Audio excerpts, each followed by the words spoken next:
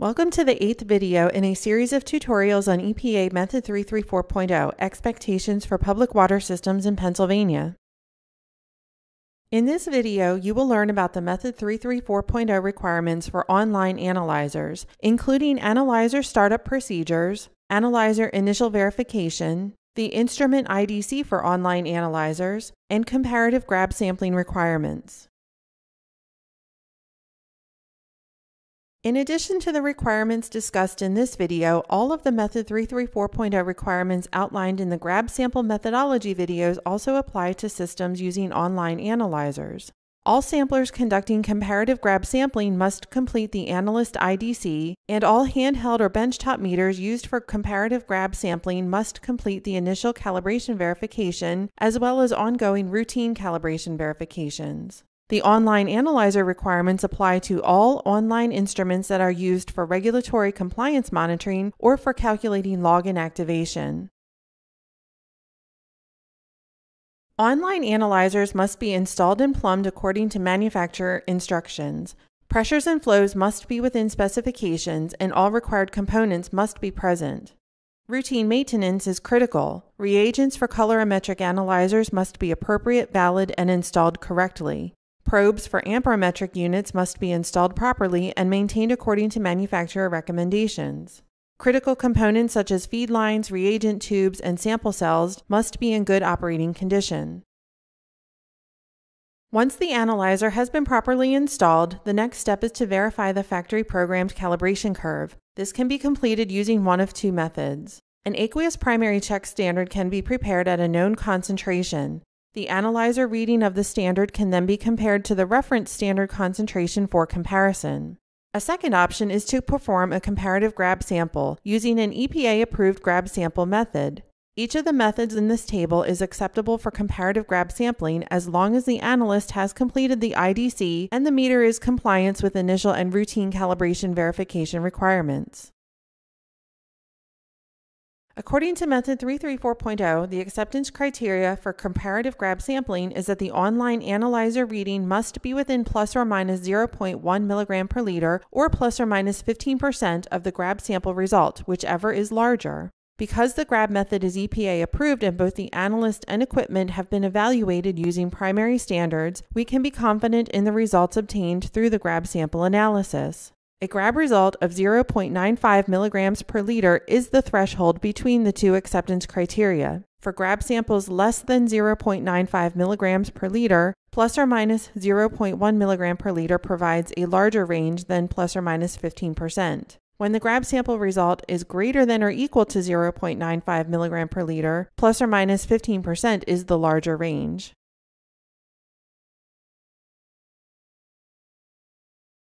For comparative grab sample collection, the sample port should be as close as possible to where sample enters the analyzer to ensure a representative grab sample. Avoid waste streams and overflow lines due to potential contamination, dilution, or degradation of water quality. The sample port should be located such that it minimizes pressure or flow fluctuations, which can interfere with the operation of the analyzer. Grab samples should be collected in a clean, chlorine demand-free vessel and analyzed according to the method protocol. Document all comparative grab sample results. For documentation, use the DEP form for comparative grab sample analysis for online analyzers. All of DEP's Method 334.0 forms can be found on eLibrary. Begin by completing the general information at the top. Record your PWS ID, system name, the current month and year, and the online analyzer manufacturer, model, serial number, and location. Also record the grab sample analysis method, manufacturer, and model number of the grab analyzer, and the most recent routine calibration verification of the grab analyzer. Now let's look at the bottom of the form, which is where you will record your comparison analysis. Record the date and time of comparative grab sampling, the grab sample result, and the online analyzer reading at the time the grab sample was collected.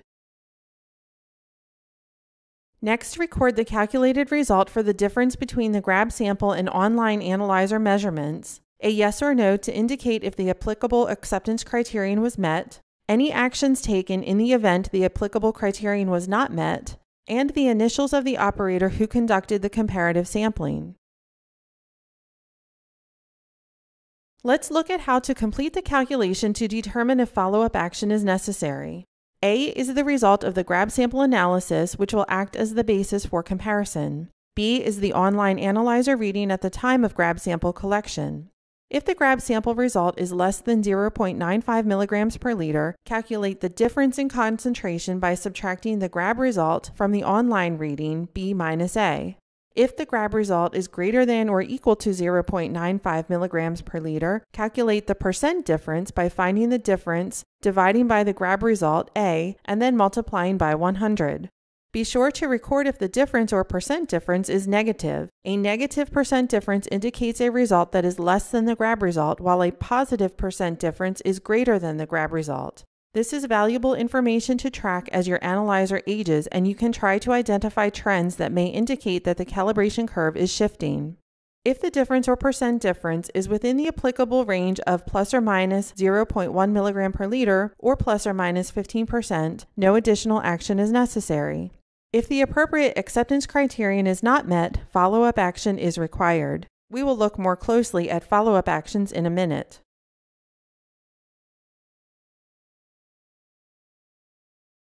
The Analyzer Initial Demonstration of Capability, or IDC, is used to assess the suitability of an analyzer for chlorine residual analysis under specific water quality and operating conditions. The IDC must be completed prior to using an analyzer for compliance monitoring or to obtain results used to calculate log inactivation.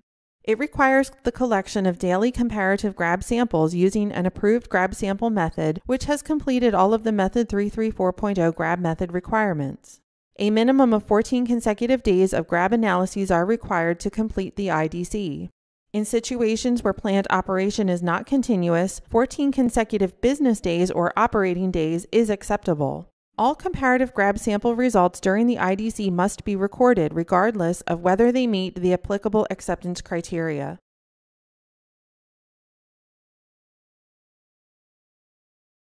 Use the DEP form for the initial demonstration of capability for online analyzers for documentation.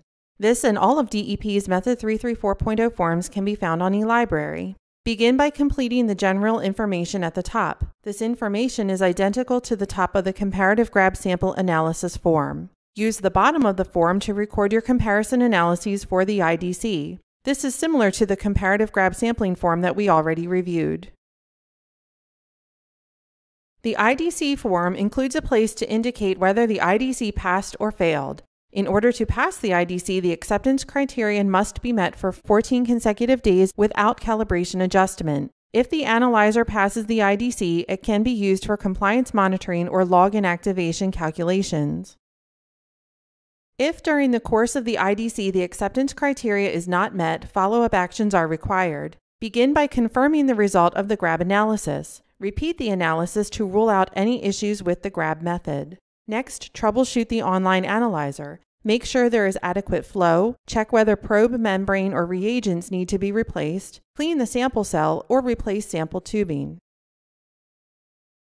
Then verify the calibration of the handheld or benchtop analyzer used for comparison analysis. Prepare and analyze a primary standard to make sure the calibration has not drifted. Double-check reagents and examine and clean sample cells. If no other issues are found, adjust the calibration of the online analyzer. It is important to note that calibration adjustments should only be made when absolutely necessary and after ruling out other potential issues, such as when failure to meet the acceptance criterion is confirmed by repeating the grab analysis, after all equipment, supplies, and reagents have been evaluated, and adjustments should only be made according to manufacturer instructions.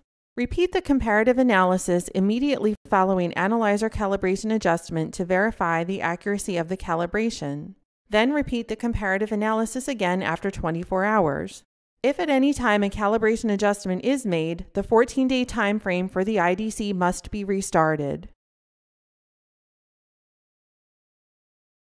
If an analyzer cannot successfully pass the IDC after multiple attempts, it is not appropriate for the specific operating conditions. It will need to be replaced with an analyzer that is appropriate and will pass the IDC. Method 334.0 includes 3 types of comparative grab sampling calibration checks: routine, non-routine, and emergency. The acceptance criteria of plus or minus 0.1 milligram per liter or plus or minus 15% apply to all comparative grab samples. The results of all calibration checks must be documented, regardless of whether they meet the applicable acceptance criteria. For documentation, use the Comparative Grab Sample Analysis for Online Analyzers form, which was discussed in detail earlier.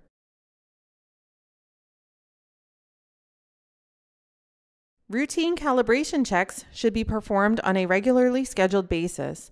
Specifically, Method 334.0 requires routine comparative samples no less frequently than once every 7 days. The comparative grab samples conducted immediately following a calibration adjustment and 24 hours following a calibration adjustment are considered routine. Non-routine grab comparison sampling are any calibration checks that occur outside of the routine schedule. These may include checks as a follow-up after maintenance activities have been performed on the analyzer. For example, changing reagent, maintenance of a sample probe, or cleaning the sample cell or housing may affect the analyzer readings. Performing a non-routine check verifies the accuracy of the calibration following these activities. Another situation where non-routine grab samples may be collected is when an online analyzer appears to be drifting significantly from its normal range of readings with no obvious explanation. If there have been no changes in treatment process, chemical feed, or raw water quality that correspond to a noticeable change in chlorine measurements, a non-routine comparative grab sample should be collected. Emergency comparative grab samples are collected when an online analyzer is providing measurements that are cause for immediate concern and should be collected as soon as possible. For example, if an analyzer is indicating a large unexpected change in residual, a deviation of 50% or more from routine observed residuals could be an indicator of a major issue. Drift of this nature may be indicative of an issue with the analyzer itself. A ruptured membrane, depleted reagent, or clogged sample lines can have a significant impact on analyzer operation and accuracy. If the analyzer is functioning properly, significant changes in residual may be a symptom of a critical situation related to plant operation. Problems such as a chemical overfeed, breakdown in treatment, or increased chlorine demand due to a raw water event may have a major impact on measured chlorine residual. Let's review the key points from this video. An initial calibration verification and calibration checks are required components of Method 334.0. The initial calibration verification demonstrates the accuracy of the analyzer prior to use for compliance monitoring or log inactivation calculations. Routine calibration checks verify the accuracy of the analyzer on an ongoing basis. At a minimum, they are required every 7 days. Non-routine and emergency calibration checks are required as needed. Use comparative grab sampling that uses an approved method and that has met all of the grab monitoring requirements of Method 334.0. For documentation, use the DEP record-keeping form for comparative grab sample analysis for online analyzers. All comparative grab samples should be documented. The analyzer initial demonstration of capability is also a required component of Method 334.0. The IDC assesses the suitability of an analyzer for chlorine residual analysis under specific water quality and operating conditions at a water system. Daily comparative grab samples on a minimum of 14 consecutive days must meet the appropriate acceptance criteria prior to using the analyzer for compliance monitoring or log inactivation calculations. For documentation, use the DEP record-keeping form for the IDC for online analyzers. All comparative grab samples for the IDC should be recorded. This form, as well as the other Method 334.0 forms, can be found on DEP's eLibrary. This concludes the video tutorial series on EPA Method 334.0 Expectations for Public Water Systems in Pennsylvania. All 8 videos in the series are listed here and are available for review.